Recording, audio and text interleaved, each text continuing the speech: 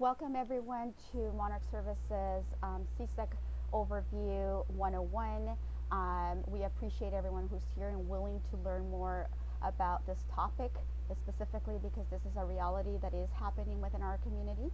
My name is Maria Barranco. I'm a program director at Monarch Services, and I am going to have Dahlia and Jackie introduce themselves.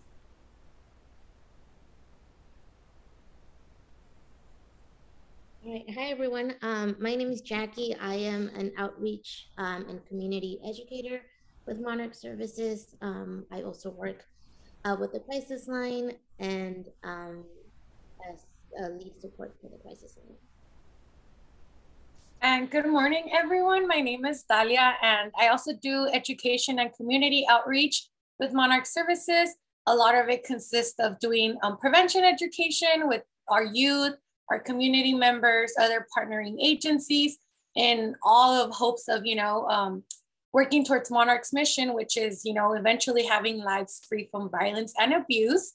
And thank you again, everyone, for being here. As Maria mentioned, we are excited to be talking about CSEC. As we know, human trafficking is a very underreported crime in general, and it's also very complex and a bit complicated to fully understand, human trafficking, specifically CSEC.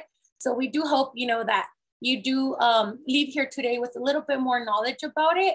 Of course, we are always available, to answer any questions or do future presentations for your agencies or wherever it is that you work or help out at.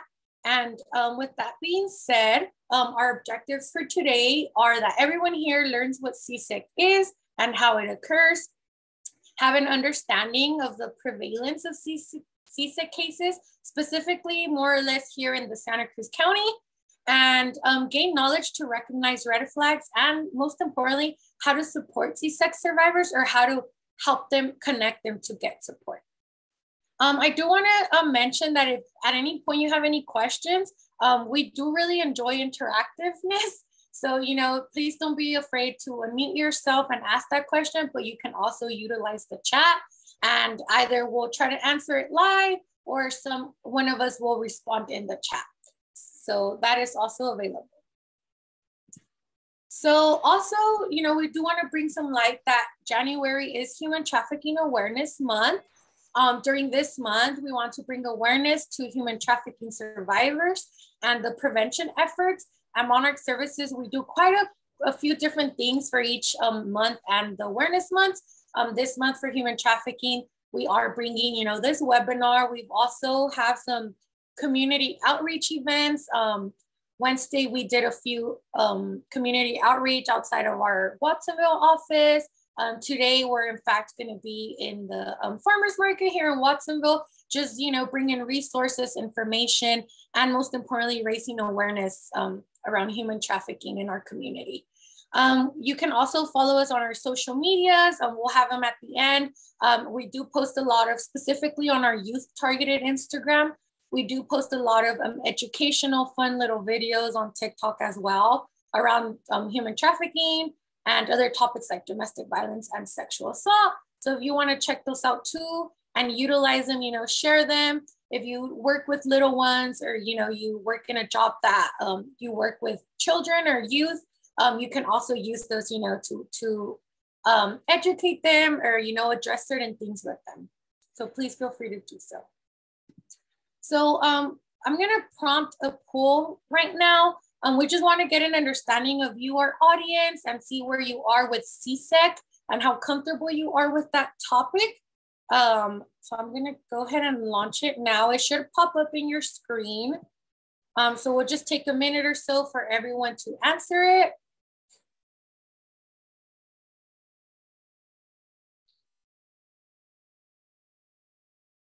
And there's no right or wrong answer. Like I said, more or less, we just kind of want to know where we're at with our audience today.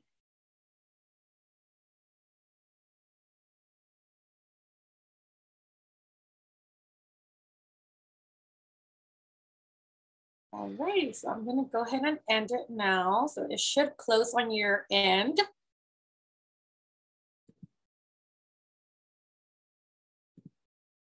Alrighty, so it looks like mostly everyone here today knows what CSEC itself stands for, and some elements of it. That's awesome, that's great. Those of you who, know a little bit about it, that's why we're here for today. And most importantly, like I said, I think the number one thing is for all of us to learn how to connect our CSEC survivors to services and support that they might need. So to begin with, the definition of CSEC that is provided by the Office of Juvenile Justice and Delinquency Prevention, it stands for the range of crimes and activities involving the sexual abuse or exploitation of children or youth for a financial benefit of the other person or in exchange of anything of value, including non-monetary benefits. It's very important for all of us to understand that a lot of times CSEC survivors, specifically children and youth, do become, involved in the life of human trafficking because they do have a non-monetary need that needs to be filled, which of course we're going to get further into. But just to start off, I want everybody to have that idea in their mind that a lot of time these children and young teenagers do have a non-monetary need that they need to have filled. And non-monetary means anything that, it's not actual money. For example, safety, home, a roof over their head, love, a lot of times, they come from broken homes and things of that nature. So most of the time it's non-monetary things. So I just want everyone starting off to have that in their mind. And of course, Jackie and Maria will get into that. But to start off with, I just want to have that idea in everyone's mind. And then of course, CSEC, sorry about that, it's an acronym for commercially sexual exploitation of children. So what can CSEC look like? It can look like a lot of different things. And nowadays with social media and all these online gaming devices and chats on games and stuff, it looks very different. But the prime examples of how it can look like is of course the sex trafficking of children. This is an old term, prostitution of children. We don't use that anymore. We're trying to move away from using that language. But unfortunately, a lot of people still think about it that way. That's why it's up there, but it is not. Children do not prostitute themselves. They are being trafficked. Child sex tourism involving commercial sexual activity. Child sex tourism can be defined as people flying from one country to another and pay to rape children, basically. Or if you want to say have sex with children, but it's basically rape. So this can look like, for example, and this is just an example, somebody flying from the US to another country and, paying to engage in sexual activity with children. And a lot of times, unfortunately, children who do get exploited with child sex tourism, they're not getting any money out of it. They're, like I mentioned earlier, they're having a need that's being filled. For example, a safe place to live in. So that's child sex tourism. The production of child pornography, which of course includes online videos and images. And with the production of child pornography, I also want to shed some light to the fact that as we know, and if we work with teens and youth, we know that a lot of sexting occurs, especially sharing nudes. And a type of, exploitation of a child's nude picture is when they do forward pictures to each other, right? So they send it to other people and then it becomes this big thing. So that can be considered a type of exploitation of a child. So that's important to note, especially like I mentioned, those who work with kids in schools, administration, or counselors, that's very important for us to be aware of that. And then CSEC also includes situations where a child, whether or not at the direction of any other person, engages in any sexual activity, again, for that exchange of anything of value. And again, it can look like food, shelter, in some cases, drugs, or protection from any other person. That one is huge as well. A lot of times, kids, and children live in unsafe homes and they meet an individual that promises them that they'll be safe with them. So they, they start grooming them, which Jackie will get into that further, but that's how CSEC can look like. Another way it can look like is, it can start online, as I mentioned. So that's just to know how it can look like for all of us to be aware of that. So we are going to talk about some myths about CSEC, and these myths, we've heard them throughout our community. We've heard them from children, from adults, from professional adults. So these myths are very common, and we are here to break them. So the first one being trafficking must involve forms of travel, transportation, or movement across nation or state lines. That is absolutely false. Trafficking can be happening in our next door neighbor's house, at schools, really anywhere. You do not have to be kidnapped and moved from one place to another to be considered a human trafficking survivor. I think a lot of this has to do also with media and movies, that they portray that people get kidnapped and then they get taken somewhere else. For example, the movie Taken, and then they start being trafficked in a different country. Though that is a way that it happens, that's not very common and not in our community. It happens here in our community every day. Being a CSEC survivor is a choice made. That is absolutely a lie. And even human trafficking survivors that are adults, it's not a choice. And a lot of people in our community and our society still think that it's a choice. We have that mentality that, oh, well, if they didn't want to do that, they wouldn't be doing that. And it's very easy for, someone who hasn't been in a traumatic, abusive situation to think that way, but it is not a choice. Children do not choose to be trafficked and abused and raped. Physical force or physical restraint must be present for the identification of trafficking. Again, that is incorrect. And we're going to get to some pictures in the next slide, but people are not chained up or, with handcuffs or hidden in a closet or in a box. Some children go to school every day and act like nothing's going on. And then, when school's over, they go back to, being trafficked. So it's very important for us to get that out of our mind, that there needs to be physical force in order for it to be trafficking. Trafficking only occurs in illegal or underground industries. This is a very big misconception. A lot of times we tie sex trafficking or labor trafficking with illegal companies or illegal jobs. But no, trafficking can be going on at the nail salon, at a massage parlor, at construction, really anywhere. So we also need to step away from that mentality. Only certain kind of individuals get trafficked or are traffickers. A lot of times I think the media and just society in general has an idea of what a survivor looks like and an idea of what a trafficker looks like, but that is not true. There's been cases where the trafficker is a woman or someone who identifies as a woman. So there is not a certain type of person that fits the criteria. Trafficking survivors will immediately ask for help and identify as victims. That is also incorrect.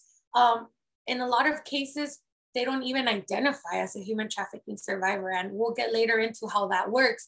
But it's super hard for someone, especially coming from, the experience at Monarch Services, for somebody to identify as a survivor. So those are some myths that I want to make sure that everyone here today steps away from and understands that these type of myths and sharing information about these myths that we see on social media that support these myths is only hurting the movement of ending human trafficking, because it's wrong information.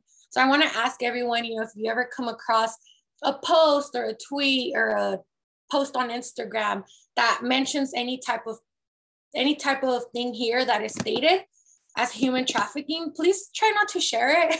I know sometimes we feel like we're being helpful, but in reality, we're just sharing misinformation and myths about human trafficking, which are hurting, the mission to end human trafficking. And here are just some images that reinforce trafficking myths. If you Google human trafficking, a lot of these images come out, and a trafficker does not look like that. So yeah. And also, like I mentioned, movies are a really big one that, have this image of human trafficking, and that is definitely not what it looks like. So just the prevalence of CSEC and just some statistics about it. It's estimated that there's about 100,000 children who are CSEC survivors. And again, that's estimated because in reality, there's ongoing research on human trafficking. It's very hard for survivors to identify as human trafficking survivors. So there's a lot of, counseling and education that goes around this to help a person identify as a survivor. So that's just an estimation, but in reality, the number is way bigger than that. And then between 2014 and 2016, there was about 1,200 CSEC youth identified here in the state of California by different human trafficking task forces around our state. And then in 2021, Monarch Services served around 47 trafficking survivors, and that's a combination of adults and children. And with Monarch Services, like I've been mentioning, and you'll hear this mentioned throughout the whole presentation, the number's probably higher than that. It's just that it's so hard for somebody to identify as a human trafficking survivor, and it takes quite report and a long time to kind of have that individual finally identify as a trafficking survivor. And then just in general, there's very limited CSEC specific data, just because one, there's a lot of gaps in the data. And like I mentioned, research is ongoing on this specific topic. And then just in general, us as community, as society, we do cause a bit of that gap. And in a sense, we aren't well knowledgeable around this topic, which also causes gaps in the data. So I think by all of you being here today, you're doing a part of getting informed of how CSEC looks like, what it is, in order to be able to, help those who you need to help or connect them to help. And it's always good, to learn about these topics that aren't very talked about or aren't very looked at, especially because there's a denial in communities that human trafficking doesn't happen in our communities, but it does. It definitely happens here in the Santa Cruz County. So we need to step away from that denial or that invisibility of like, well, it doesn't happen, where I live, or I don't think it happens. It does, and I can assure you it happens everywhere. So the first, I don't want to call it the first step, but the first initiative that traffickers take when engaging with youth or young adults is recruitment, the recruitment phase. So recruitment phase can be kind of a way that they hook the person, or they, get to know that person, or they introduce themselves to that person. So usually recruitment happens everywhere, but these are the most identified areas: parties, malls, schools, social media platforms, online games or gaming online, libraries, shelters, juvenile detention centers, parks, bus stops, and bus rides. So the reason why we have social media and online gaming in bold is because that's the new way of recruitment nowadays. As we know, social media has expanded, it has exploded, and everybody is basically on social media. And online gaming has become very popular amongst youth. There's a lot of different types of games like Roblox, Fortnite, where they make these like made up, worlds and things like that. And they buy things and receive gifts from others, things like that. So social media has become a very big platform for recruiters. Just think about it this way. If somebody's recruiting or kind of, choosing out who they want to engage into the human trafficking life, if they're doing it in person, they might be able to target 1 or 2 people at a time. But on social media, you can double that number, you can triple that number and be targeting people at a way higher number. So that's the reason why traffickers are now relying on social media to recruit. And this a lot of times can look like, somebody who maybe has quite a big number of followers, and they like to be on social media and they post a lot, and they offer them like a modeling job, or, something like that. That's one of the biggest ways that happens, that recruitment occurs. I do want to share that in my experience working with CSEC children, I used to work down in the Modesto, in the Central Valley area, which that is a very hot spot for human trafficking, specifically sex trafficking. I worked at a short-term residential home, and there was a young lady who, she was about 16 when she went into our short-term residential home, but she was a CSEC survivor, and the recruitment occurred through social media. So basically, this older guy who was a SoundCloud rapper. So SoundCloud is a place where people who upload their music that they make and things like that. So he was a well-known SoundCloud rapper in the Modesto area. And, she had quite a few large amount of followers on Instagram. And this guy messaged her, and, he offered her like, oh, do you want to come out in a music video of mine? And of course, she was a fan of his. So of course she agreed to. She did mention that, she went to the video set. She came out in the video. They did pay her. And then from there, the guy started, texting her, started showing interest in her, getting to know her. She did have, a lot of issues at home with her mom. And there was abuse going on with her stepfather. So, this girl, she had a lot of vulnerabilities around her. And this guy, obviously preyed on those vulnerabilities, offered her, safety and to come live with him, and that he would protect her and all these things. And she did end up leaving with him. And when she was with him, the grooming started, which Jackie's going to tell us about what grooming is. The grooming began, and, it was, to her, that was like the love of her life. And then once he had groomed her and everything, that's when the abuse began and the control began. And he started telling her that, you owe me for rent, so you need to go on a date with this guy and this other guy and things like that. And then first she said it was dates. And then after dates, it was like, well, if they want to do something with you, you need to do it with them. And then, it started being like more touching, more aggressiveness. And then one day he was like, you need to have sex with this person because you owe me for that bag that I bought you. And then from there, the sex trafficking started happening. And, unfortunately, it took this young girl about like a year or 2 years to finally, decide that that's not the life she wanted. And she came seeking for help through her probation officer, actually. So that's just the way that recruitment happens. And then she also shared, that once she had been sex trafficked for quite some time, she kind of became like the special, I guess the guy started treating her a little bit more special than the other girls. And part of her survival, task was that she needed to recruit other girls, so younger girls. So she became a recruiter herself. And at school, like the younger freshmen, sophomores, she would offer them, like, oh, my boyfriend is, so-and-so, and he needs girls for his music videos. Do you guys want to come out in them? So she started recruiting for him. But, some of us might think like, why would she do that? Why was she doing that? But in reality, that was a way for her to, one, survive in that life, and two, in that moment when you're there, you're not really thinking about, the effects of that.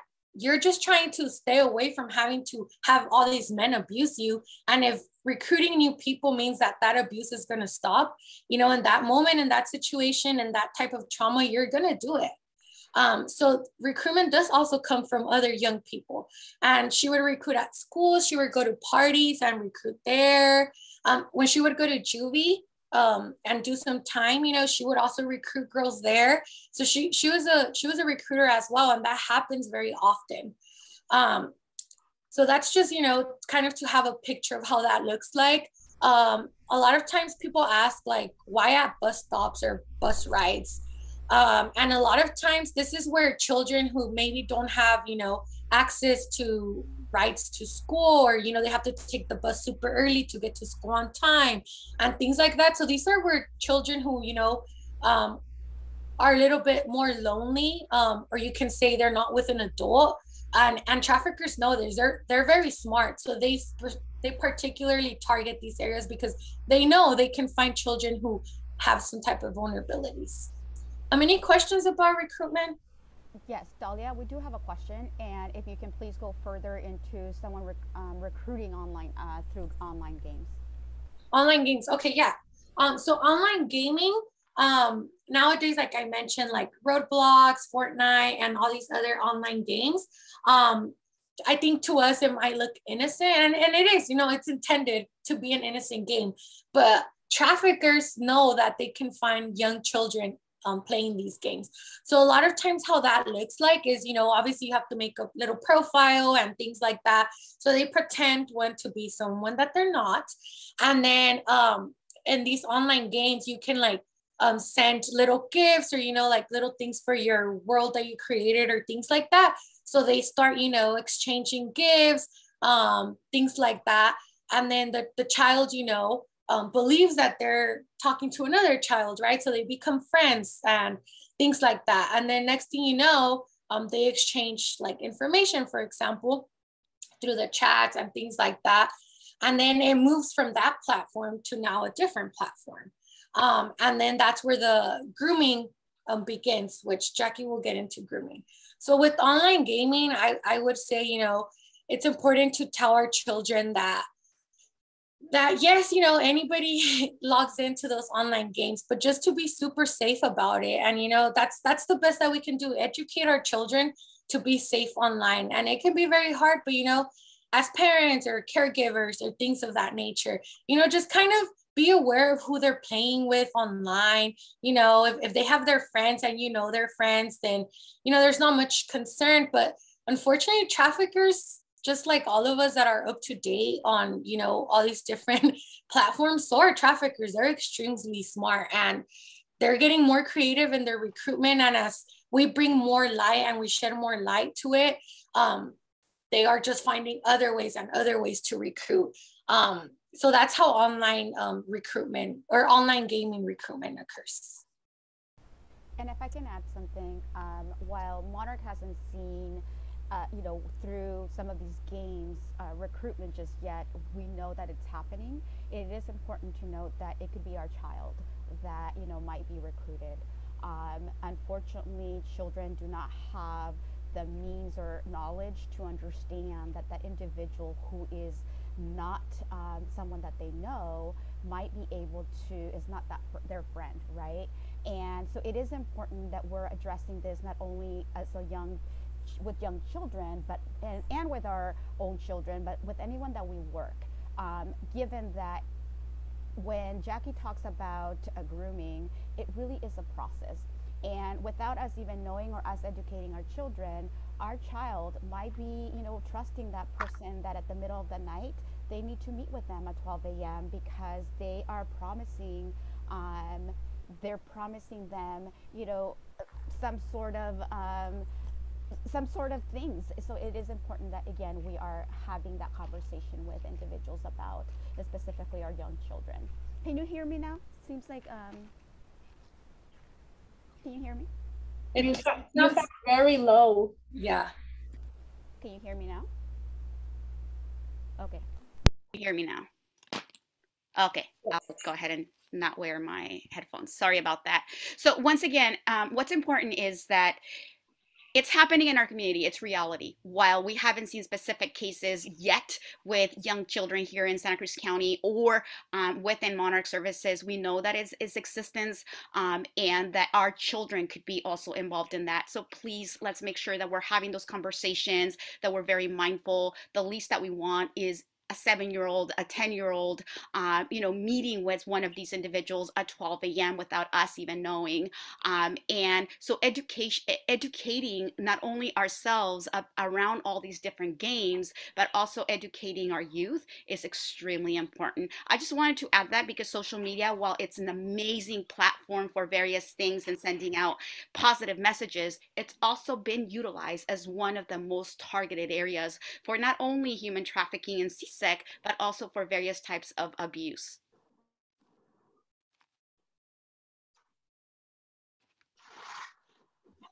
Right. Yeah. So a lot of the questions are, and a lot of more examples are gonna come through as we talk about grooming and trauma bonding. So let me know if you have any questions or you would like me to emphasize more on any of the information given.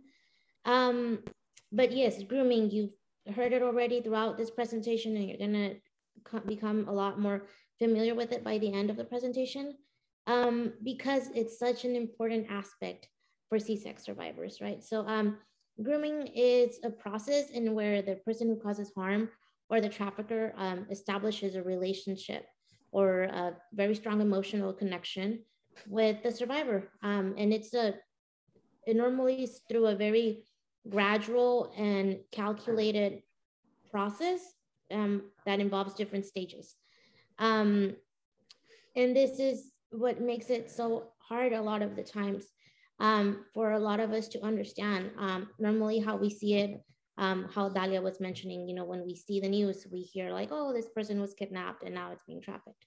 And not to say that it doesn't happen, it does, but usually force and restraint is not used for in CSEC survivors because of this grooming process. And it also makes it a lot harder for them to report it because, like Dalia said, they don't see themselves as a victim of a crime. They see themselves of like, I was in a relationship with someone and then that person just wasn't good enough to me, but they don't see themselves as a victim of a crime or identify themselves as a survivor. So that's why also our numbers can be very low when we talk about CSEC survivors.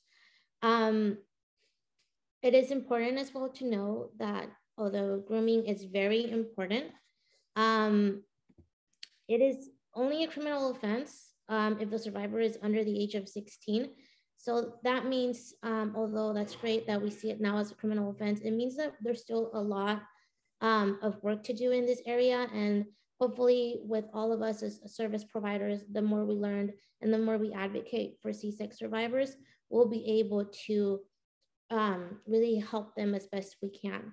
And so, for example, with targeting, that's our very first stage in the grooming process. And it has been shared with a lot of the traffickers that they can go into a room and they'll be able to identify a potential CSEC survivor within a minute or two. And normally they're able to identify this children or this youth by their body language, by seeing who's around them. And so once they've been able to target the person, they really try to size on the survivor's vulnerabilities. And although anyone can be a survivor of CSEC, there are certain vulnerabilities that make it a lot easier for a child or youth to be targeted.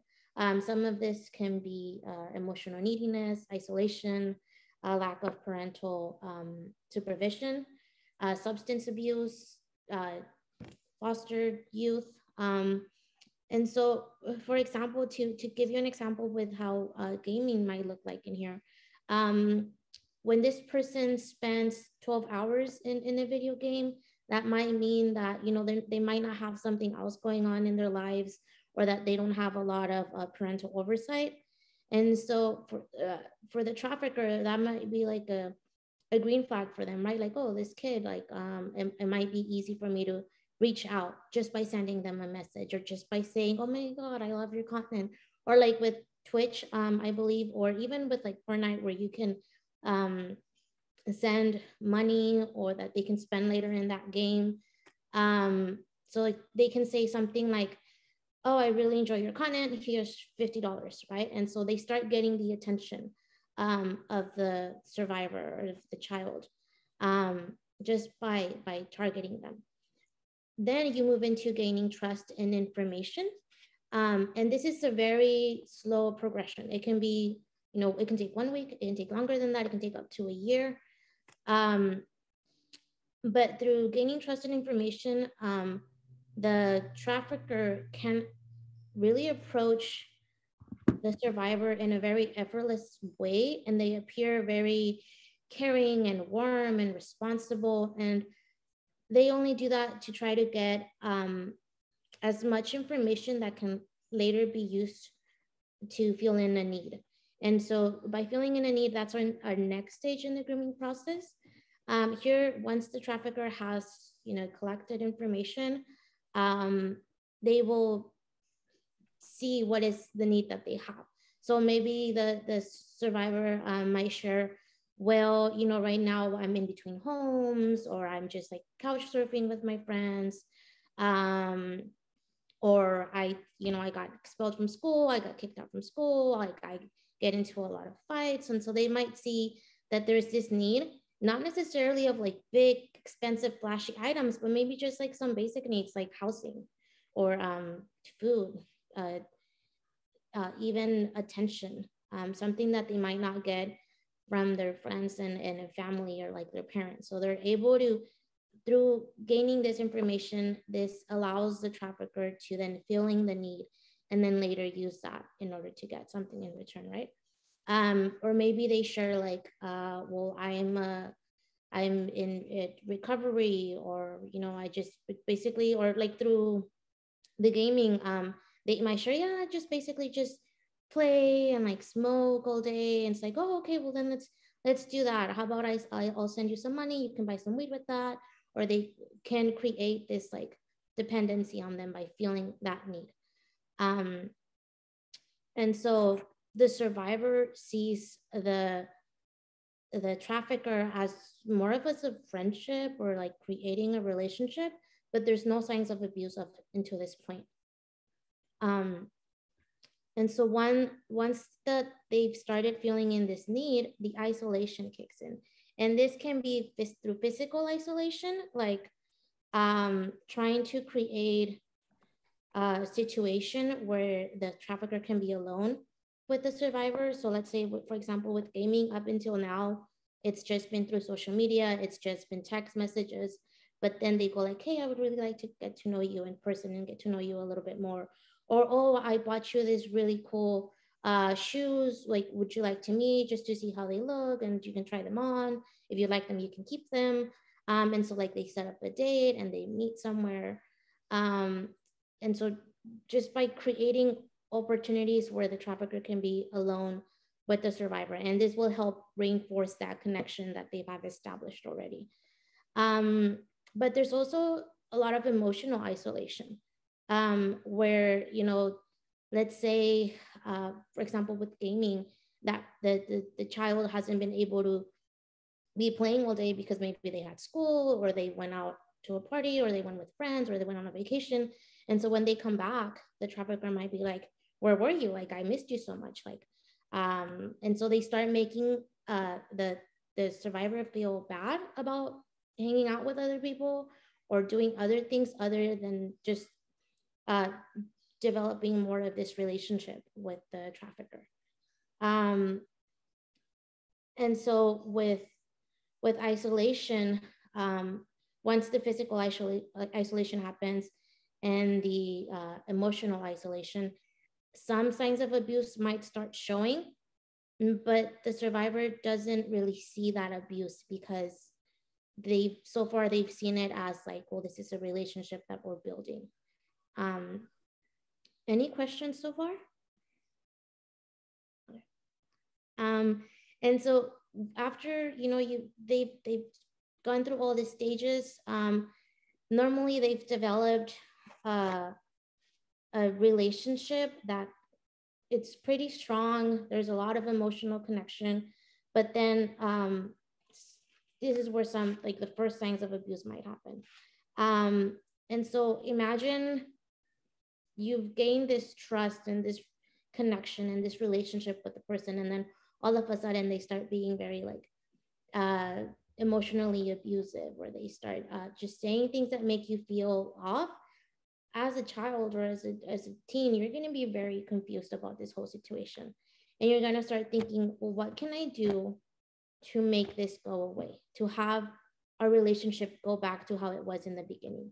And that just opens the door for the trafficker to say, well, if you want to make it up for me, then this is what you can do, or and that's where a lot of the favors come in. Like, well, you know, I haven't been nothing but nice to you. I bought you all these things. I bought you a new headset for your games. Like, I have been nothing but nice, and in return, you're like being super mean. You're ignoring me. You're hanging out with your friends instead of me. And so they make the survivor feel very guilty about their own actions.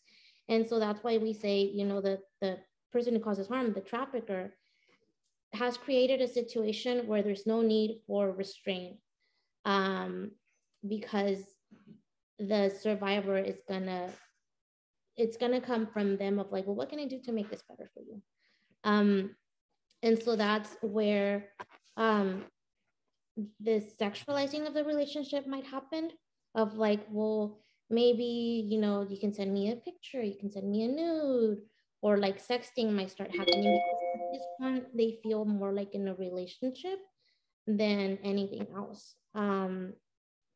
And with the abusive cycle, what the trafficker is trying to do is to maintain control of the relationship, of like, well, I give you this and you give me that.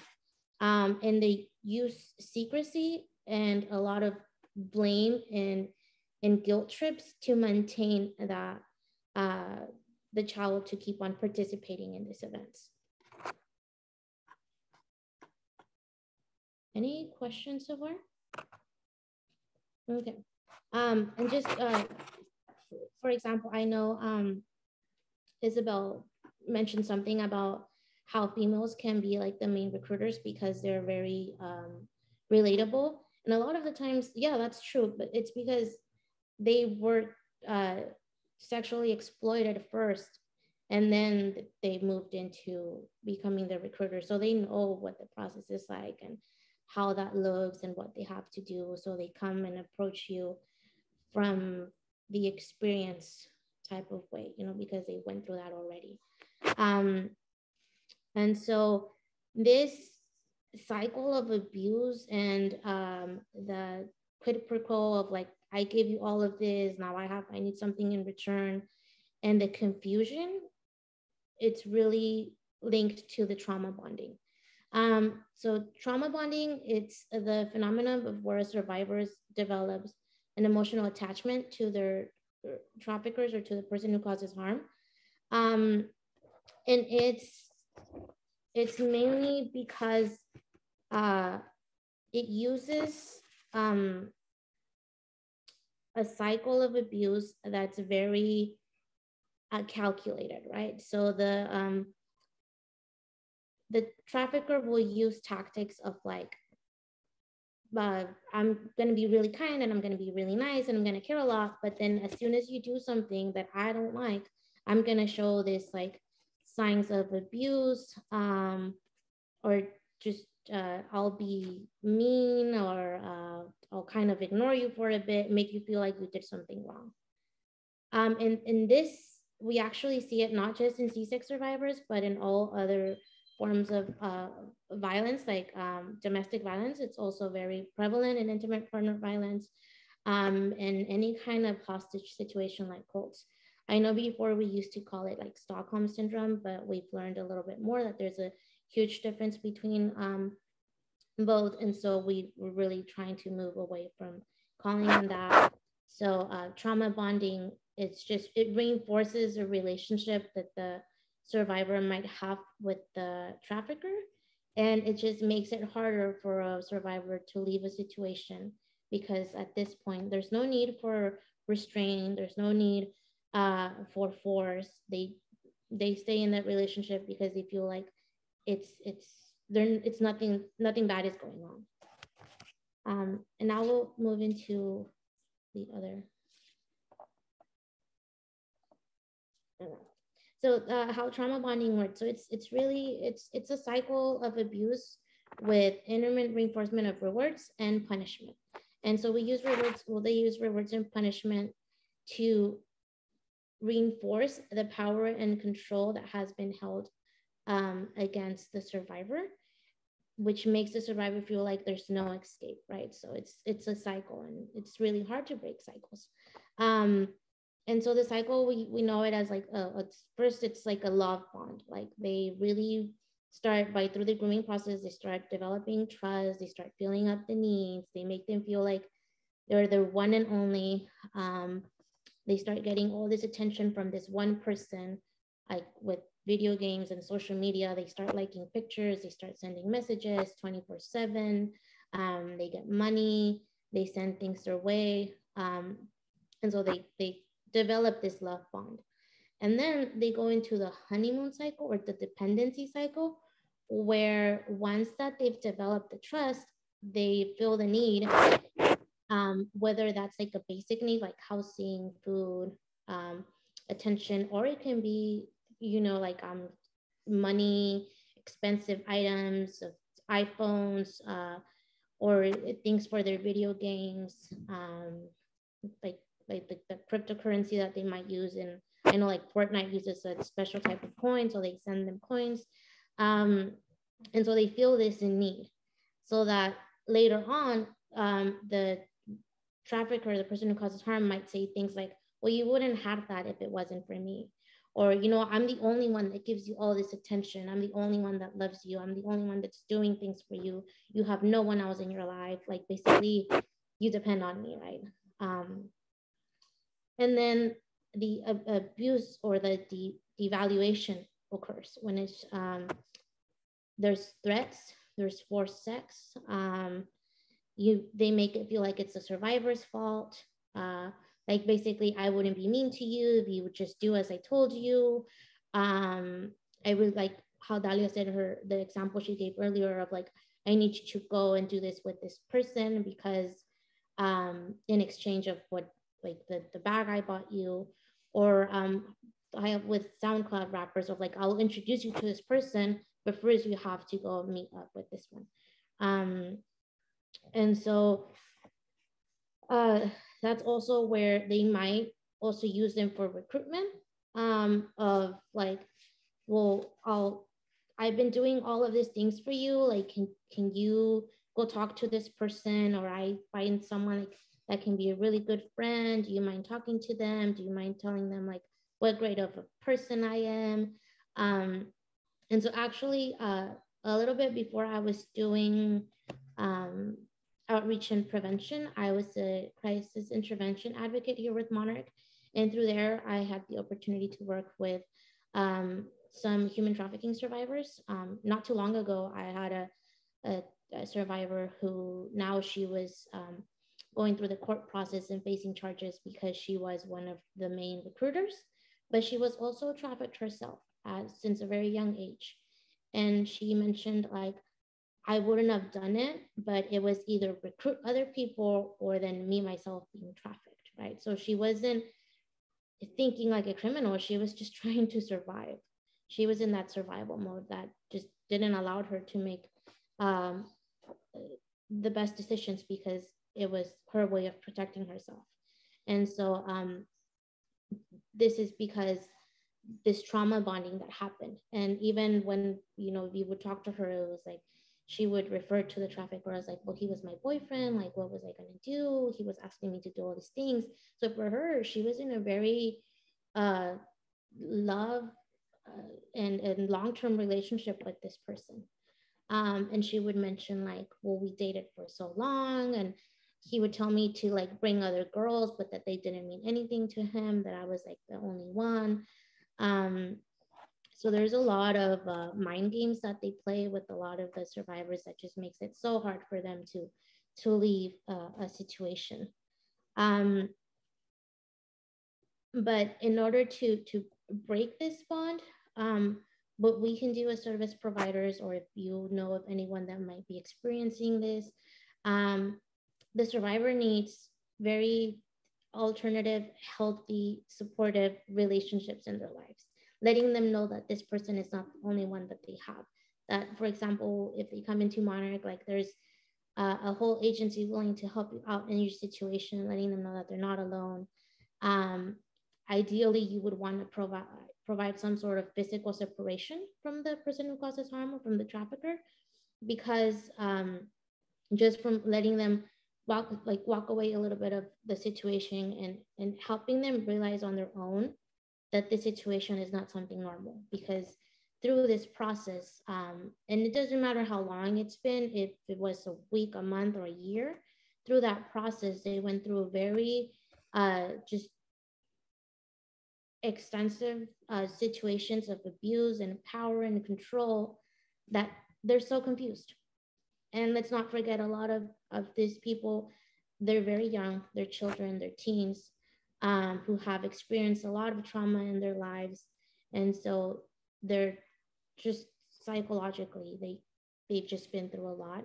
And so just creating that opportunity for them to have alternative healthy relationships, to have resources and connections, it's going to be the best way for us to break this bond, right? Ideally. Thank you, Dahlia and Jackie. Please feel free to include any questions on the chat if questions thus far. I am going to talk a little bit about vulnerabilities to CSEC, given that, again, there are various. These are just some of the vulnerabilities that we wanted to include. However, there is a longer list that we want to be very mindful about.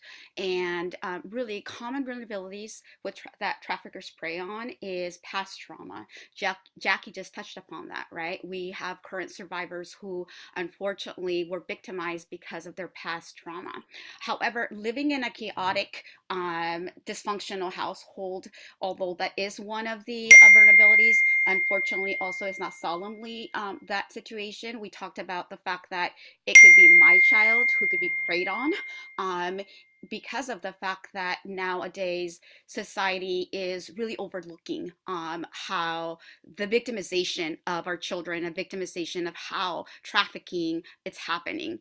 Of course, also those who have been neglected, just the past trauma itself is going to be more of a usage of survival mode.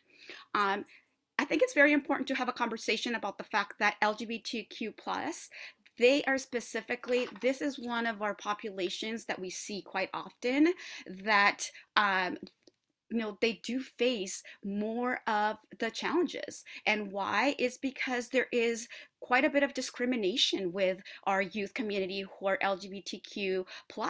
Not only do they face discrimination, neglect, and of course, really sometimes hate from family, parents themselves, friends, classmates, and society as a whole, right? Because we as a society, we as our community, we don't understand and we don't support. So how do we support them? And so they are a higher risk for sexual exploitation. In addition to that too, many of these young individuals who might be LGBTQ+ become foster youth, become homeless, and that is because maybe they were thrown out of their home. They ran away because they weren't understood. And so it is very crucial to really look at the different factors and what might have led some of these youth as well to be on the streets, right? Unfortunately, runaway and homeless LGBTQ+ youth are more likely than heterosexual counterparts to be physically or sexually trafficked and victimized in various ways. Additionally, isolated individuals, Jackie touched upon that, Dahlia touched upon that, when there's that isolation. Now, let's look back at our data within the 2 years. Monarch has seen such an increase not only with domestic violence and sexual violence, but we've also seen an increase with human trafficking and CSEC. And that is because our youth are being isolated due to the fact that right now we're dealing with such a traumatic situation with all these different viruses, right? And so that itself has a big contributor in the last 2 years. While we don't have a specific data, we know it's happening, and we know that isolation can lead to really finding ways to connect to others. And so that is a huge vulnerability for our youth currently. So it's something for us to be very mindful about. And how as a community, and what can we do? Foster youth. Foster youth are one of the targets. They don't have, while they have the support through the system, while they have support through those who are working with them, they don't have that specific and that direct love and support from their family members. poverty. Poverty is not only a factor for common vulnerabilities with CSEC, but it's one of the biggest factors for just overall violence in our community, right? And of course, also immigration status is one of the areas that we do see commonly within our agency, specifically in this community. False hopes and promises. Jackie and Dahlia talked about the fact that, you know, many of our youth are being promised the stars, and unfortunately that is not the reality, and they become victims. The other thing that I wanted to point out is while we're using the term survivor, we have to remember that these are youth that first are victimized. They are victims of these individuals. They are utilizing their trauma. They're using, you know, a lot of these vulnerabilities and all these factors to victimize them. Of course, once they you know, come to us or go to you, then we're hoping that they become survivors at that point. Addictions. One of the biggest things that we have seen, and probably many of you have heard, is that there is more of an increase of drug use, mental health and drug use in the last 2 years, given the current situation, but also within our community, we have seen an increase in violence within our youth. In addition to that, we have seen an increase with addiction within our youth. And so addiction is one of the vulnerabilities that is going to be used by those who are preying on these survivors or these victims. And why? Because it is the way that they don't have the means to be able to buy their drugs or their needs or their necessities. And so therefore addiction is going to be utilized as one of the vulnerabilities. Now, disabilities as well. Disabilities can be big, and disabilities is not just the physical disabilities, but cognitive, I mean, the emotional. Right now, one of the biggest disabilities that, believe it or not, that we're seeing is the mental health that our youth are experiencing. And I just want to point out that, again, while these are some of the vulnerabilities that we are discussing, there is a big list that we need to be very aware of. And the fact that there is such a lack of information, it is very crucial for us to note this. And then, of course, check in with the youth. Dahlia? Okay, thank you. Red flags. So as a community, what can we see as service providers, as parents? It is very crucial. First off, Dahlia and Jackie talked about the fact that it's happening. It's a reality. It's happening in our community. While we're not showing some of the data that it's happening, we know it is, we're just not able to identify, including us at Monarch Services. At times can be very difficult to identify a survivor of CSEC for various reasons. These are some of the common red flags. However, these are not solemnly what we look at. However, if you as a service provider, if you as an individual who's working with youth are seeing that there's potential of a youth that maybe, you know, doesn't have the means, they don't have a job, and they are bringing expensive items to school, to your meetings, you know, designer purses, designer clothing, cell phones, especially multiple cell phones, it is something to, you know, be aware about, not necessarily questioning them, but understanding more of the situation, because that is very crucial. As Jackie mentioned, if we are service providers and we note this, it is important to understand, because they will not be open, they will not share. And so really building that rapport is going to be crucial. But this is one of the red flags. Of course, also we will see multiple reproductive health problems such as STIs, and they might share or may not share with us. But if we're aware about that, not only redirecting them, ensuring that they're receiving the services or the healthcare that they need, but also being aware of the fact that maybe there is some sexual exploitation or sexual contact going on. Irregular school attendance. While currently it can be difficult to identify that due to the current situation, if we're noting that there is irregular school attendance within our children, within the individuals that we know, within our students. This is another red flag to, while it might sometimes be a misconception, it is still important to try to understand exactly what could be the situation. And it could be because they're being trafficked, malnutrition as well. Alcohol and drug use. Once again, this is one of the areas that we at Monarch has seen in our community such an increase within our different schools and within our different youth, really within our youth population, that increase drug use and abuse, and of course death and suicide at this point. Mental health problems, signs of emotional distress, PTSD, depression, anxiety, paranoia.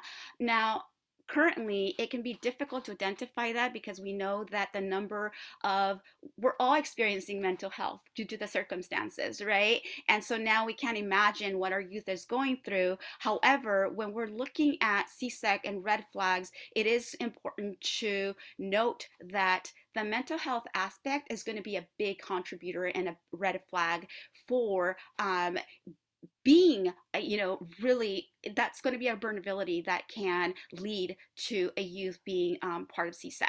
So looking at those signs and trying to get them the support in a confidential way is going to be very important. And specifically because youth do need that confidentiality. And then, of course, also, it is very important to note language. Language matters. This is one of the biggest pieces of prevention and what we at Monarch are really trying to work with our community. Language really matters. There's some wording here that I personally, for example, was not aware of. And so being aware of what language is our youth utilizing and doing research around it and understanding exactly what they're referring to. For example, youth with significant, and I'll go into with youth with significant and older boyfriends or girlfriends, or partners, I'm going to say, it's because solemnly it's not just females who are targeted, but just overall, regardless of race or gender, anyone can be targeted to be a victim of CSEC.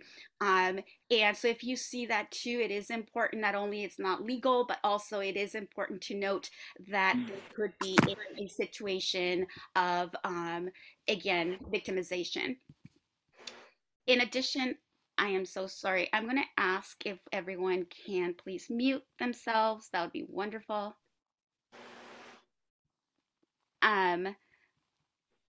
Okay, language. So how many of you here, if you're able to put in the chat, it would be wonderful that, you can kind of let me know, because initially when I was learning about CSEC, I didn't know what daddy means. Does anyone know what daddy means? If you can put yes or no.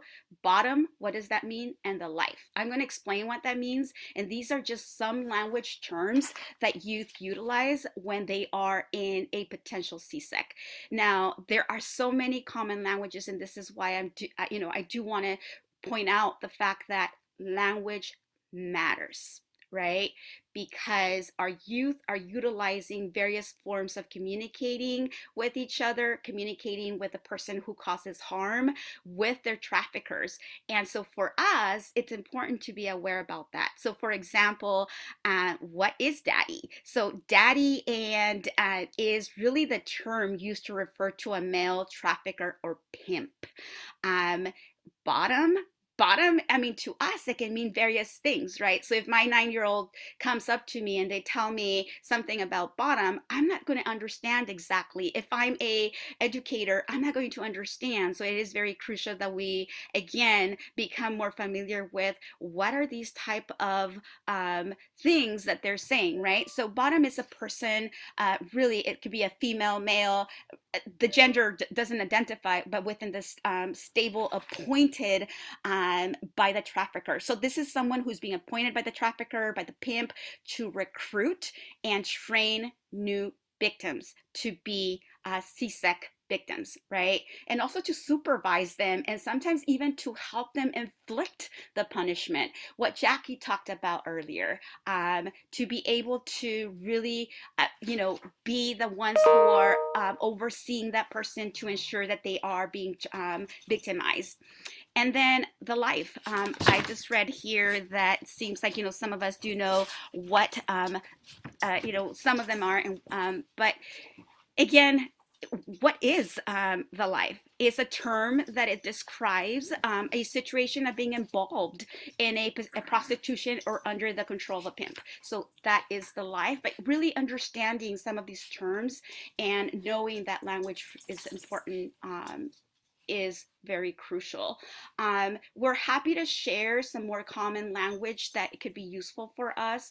Once again, there are more that many times we don't understand and that youth are utilizing that it's important for us to understand. Also, couple things that we will see within the red flags is youth or the child with high knowledge of sexual behavior. Not only that there might be some victimization within their home, which is very common red flag that we see here at Monarch Services, but also the fact that it is very commonly with those who are survivors of CSEC as well. Talia? Okay. So I wanted to touch upon in regards to what Monarch provides and what is our CSEC response in Santa Cruz County. First off, Jackie will go over in regards to more in-depth services that Monarch can provide and how you can be an ally to ensure that we are collaborating and communicating and working towards ending not only human trafficking, but ending really the exploitation of youth, CSEC. And so we do have a Sky Center. It is an interview center where we work very closely with various entities from the DA to the different jurisdiction to ensure that all youth who have been survivors of any type of trauma or abuse, that they are interviewed by a professional interviewer. Monarch Services is part of that process to ensure that the youth and the family is receiving not only the trauma-informed services, but also the ongoing support and healing that they require. Specifically because anyone, and I think it's important to note that while Monarch Services works with survivors of domestic violence, sexual assault, and human trafficking, our CSEC and human trafficking survivors, what we've seen through our data and throughout the years is that it is a long-term healing process. And so it's very important to understand that the healing is not going to happen, overnight. And so this is why Monarch is part of those interviews to ensure that we're providing that not only proper resources, but also that ongoing support. We also have a sexual assault response team, and that is through our county with the various different entities as well, with the Sheriff's Department, DA, different jurisdictions, nurse examiners, and really where a CSEC falls in with our SART team is when any youth is sexually assaulted in any way or form, we do try to identify, are they CSEC survivors? Was this solemnly a sexual assault case? And we've seen various cases throughout the years that they have been CSEC. Unfortunately, it's not immediately identifiable, but it is identifiable afterwards. And with our sexual assault response team, our advocates are there to respond specifically to the forensic examination, being part of the forensic examination, being part of the interview process, ensuring that we're there to not only answer questions for the parents or those who are, really the guardians of the youth, but also the youth itself. And in addition, just providing that emotional support, holding their hand, guiding them through the process, and being there for them, because that's exactly what they need. But also really understand that if they don't want us present, that might be something that is perfectly fine. It's their choice. We provide survivors with their choice of having an advocate present or not. Really, empowerment under Monarch Services core services is very crucial. In addition to our sexual assault response team, I think it's important to note that when anyone does call, and I wanted to just briefly mention this, as we have seen an increase with sexual violence within our schools, within our community, it's very important to know that all survivors of sexual assault have different options, and that they have the option of going through an examination regardless of their status, regardless of anything. Also, if they do not want law enforcement involved in the process, they can go through what is called a non-investigative sexual assault exam. All they have to do is contact Monarch Services, and we are more than happy to explore those options with them. As we know that many survivors of sexual assault specifically sometimes are afraid of or not ready to report, and that is perfectly fine as well. We also provide law enforcement trainings, and not just law enforcement trainings, but just various different trainings. We wanted to focus more on the law enforcement piece with different jurisdictions, and that is because, we've done trainings to Santa Cruz Police Department, Watsonville Police Department, sheriffs, and this is for us to not only collaborate, but really work towards ending the violence, specifically when it comes down to youth who might be experiencing not only sexual violence, but CSEC as well. In addition, we have a CSEC multidisciplinary team in Santa Cruz County. Well, it's not always, and it hasn't been active, which, it's a great news, but at the same time, it can be worrisome because we know it's happening, right? But really what this disciplinary team is, it's a team that is part of the child welfare, county mental health, probation, law enforcement, Monarch Services, and then survivor mentor. The response is that if there is an identified CSEC survivor, then they will contact child welfare, they will contact Monarch Services, and we're present during that process. In addition, Monarch Services, and we'll go into more detail, we also do have a set and saved room within our confidential safe house to ensure that we are providing that to that transitional youth or that CSEC survivor as well.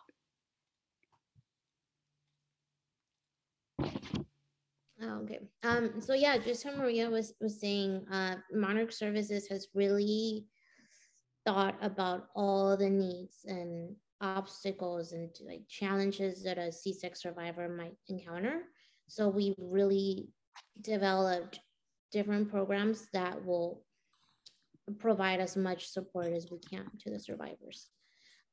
We have in-person advocacy. That means that our advocates have been trained to respond in different situations and in different places as long as it's safe. So we do respond to law enforcement interviews.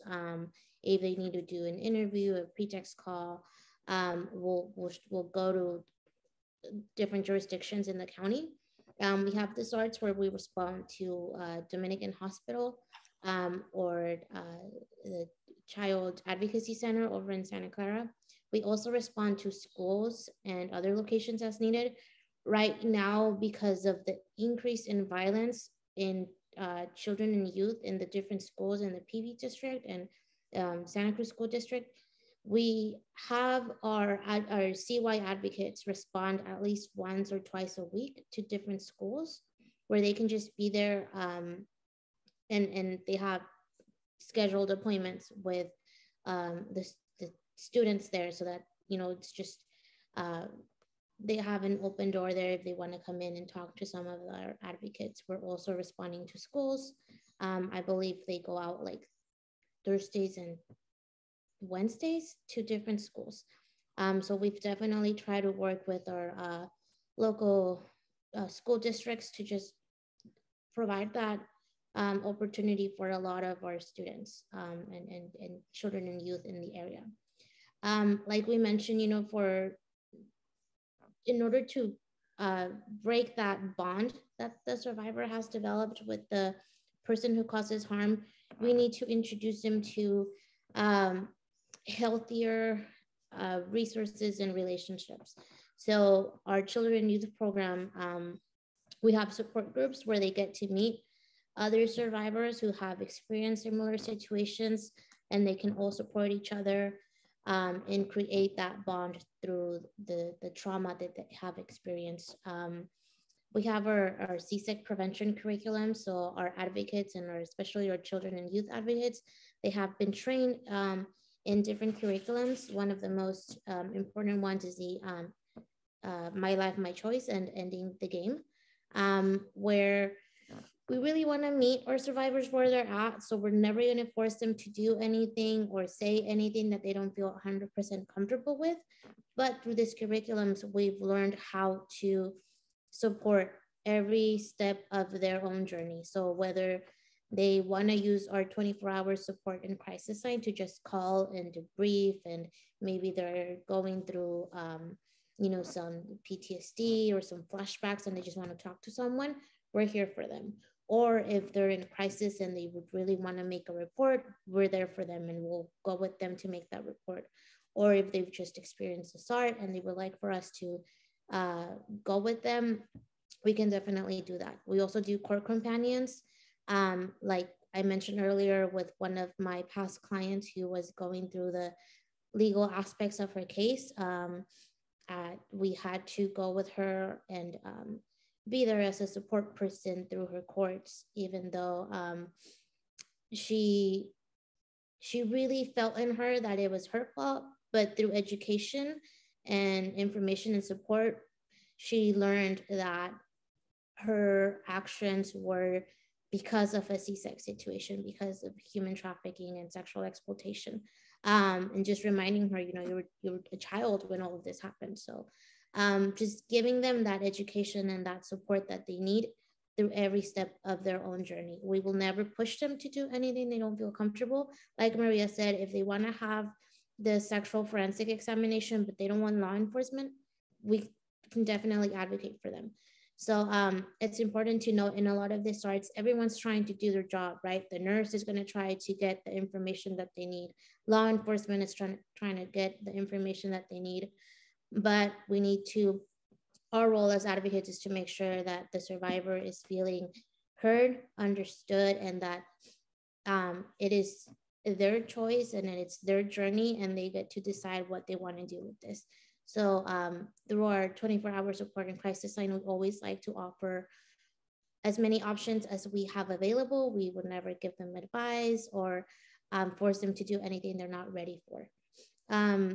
And so like Maria mentioned, we do have our safe house, and in that safe house, we have a room especially for our transitional youth or CSEC survivors. So we've really created all of these programs in the best interest of the survivors, having in mind the many obstacles that they encountered through the journey of healing and moving from victim to survivor.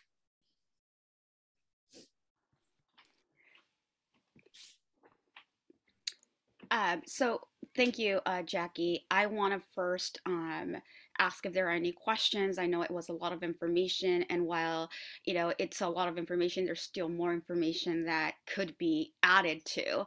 Unfortunately, it is an overload of information. This is where to go for more accurate information as well. If you do have questions, if you come across anything, especially as we mentioned, social media is not always the best. While it's great, it also can cause some, unfortunately, some difficulties. Polaris Project, we have included the website here where they do work directly with survivors of human trafficking and CSEC, the National Human Trafficking Hotline as well, that victims or survivors can be directed to, and then of course Monarch Services. Monarch Services has various types of, we have flyers, we have brochures, we have youth right cards that the different entities, schools have for all these different services and the rights of youth. If you are in need of that, please send us a chat, please send us an email. We would love to have all this information in all of your organizations. It is very crucial for us to really understand not only the fact that that there could be some support that we can provide, but also we follow trends, and that is to best serve our survivors very holistically. So Monarch Services and of course Katie Hart. So this is just some information that we have here. And And also, I just want to just touch upon the fact that COVID and CSEC and the things that we have encountered. I mentioned briefly, but what do COVID-19 and CSEC have in common? And that is the numbers of human trafficking during COVID are very scarce, but we know that they have increased. We know that they're very existent. We also know that it's happening within our community. So please be aware of it. Have that safe space for that survivor or the victim, especially when it comes down to youth. It is very crucial that we provide them with that confidentiality and that safe space. It's also important to note that it's happening, and it could be our neighbor, it could be that student that's sitting in our classroom, and then of course also that they proportionally impact vulnerable people, right? Especially the accessibility, and we've seen that during COVID. The accessibility has been definitely very impactful, particularly people who live in poverty. And again, it's something that we have seen. Black and brown people, so those who are underserved, are more likely to die from COVID and are more likely to be vulnerable to trafficking as well.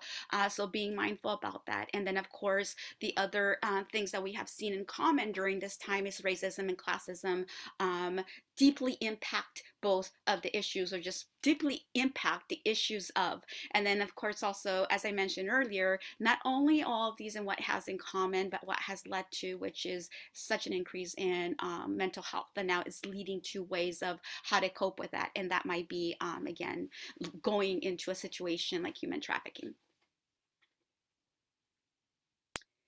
First off, do you have any questions?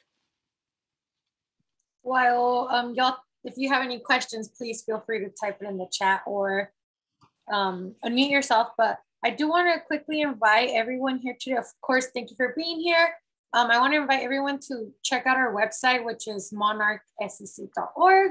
And we do have every month these webinars on different topics. We try specifically to outline them up with the Awareness Month. So next month, it will be a topic around teen dating violence. So if you go to our website and then you go under violence prevention workshops, or it might be community education, what are the other, all of them are listed there, and the registration links are there. Just in case you want to check them out. And if there's a topic that you're very interested in, or you feel very passionate about it, we want to encourage everyone to, please attend. And yeah, I just want to invite you to check it out. Yeah, thank you, Dalia. So in addition, I also want to just let everyone know that if you have any ideas or would like to, work with our prevention program, specifically, our prevention program is very invested in training and providing all this great information to our community partners. Please reach out. We're here to educate and provide support. In addition, I want to thank everyone who's here today, because this is the step. This is exactly what we want to see from our community, is coming together to learn, to be able to end violence and abuse eventually. Wonderful. Any other questions? And then here we have, please follow us. Monarch Services does have Monarch website. We also have our Instagram, both our Monarch Instagram for adults and our youth Instagram. Our prevention team is constantly posting information on our different topics, but also how we can work more effectively with youth, especially because, again, we know the impact and all these challenges that our youth are going through currently within our community. We also have a Facebook as well, Monarch Services. We have a Twitter and TikTok. As we mentioned, Monarch Services is really invested in meeting the survivors where they're at, but also education-wise. And we know that TikTok is one of the areas that youth primarily uses. And, with all of these topics and education, we want to be viral, and we want to make sure that not only are we educating and learning, but also that we are working with our youth as well. We also have a YouTube channel where we post all of our webinars. And we're keeping of course, library of education and information that we provide within our prevention department. And we also have a blog. So please feel free to follow us, like us, and subscribe. And once again, Dalia will add our contact information. If you have any questions, if you have any, potential requests, if you come across someone that you might feel that might be a survivor and you want to be able to support them more effectively, if you do have a survivor and want to connect them to Monarch and there's any challenges, please feel free to email us and we're more than happy to chat with you. Yes, we will share the slides and we will also have the recording available as well for everyone who participated. In addition, and we do post our slides and then of course also our recordings on our YouTube channel as well. Wonderful. I want to thank everyone for being here. This is exactly what a strong community looks like, is coming together to hear, but also to have these type of conversations. And I hope to see some of you at our next month's webinar. Thank you so much for joining us today. Thank you.